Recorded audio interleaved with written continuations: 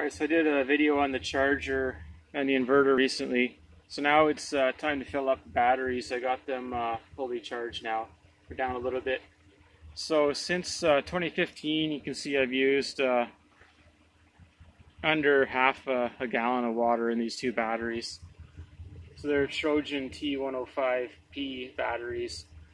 And like I said, I got them in 2015. I got them from Total Battery. Don't know what the story is on that.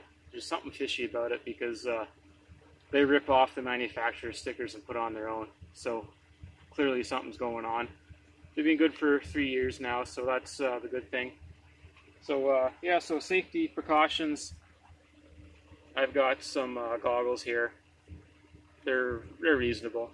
You need to have a plan on how to get water back on your eyes there if you splash yourself somehow.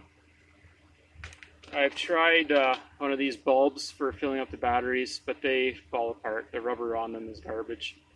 There's a plastic one. It's a black plastic. You put it into the spot and push it down, and it'll fill until the water gets to the correct elevation and then stop. I can't get my hands on one of them. The place I buy some of those tools from is being sold out. So I don't know, I've got some kind of little funnel thing here. So it's very important that you don't mix funnels with anything else. So I'm not going to show the use of that funnel, but really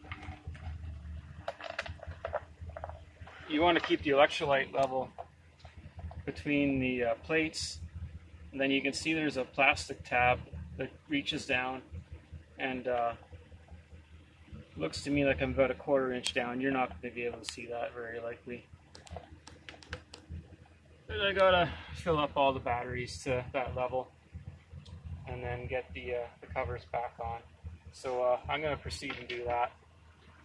And so that's really the end of the video. Other than I do this twice a year, and I've used half a gallon of water in 3 years. And as long as you keep it above the plates, you shouldn't have any problems. Obviously you don't want to kill your batteries by discharging too much. So it looks like these batteries will be good for the foreseeable future.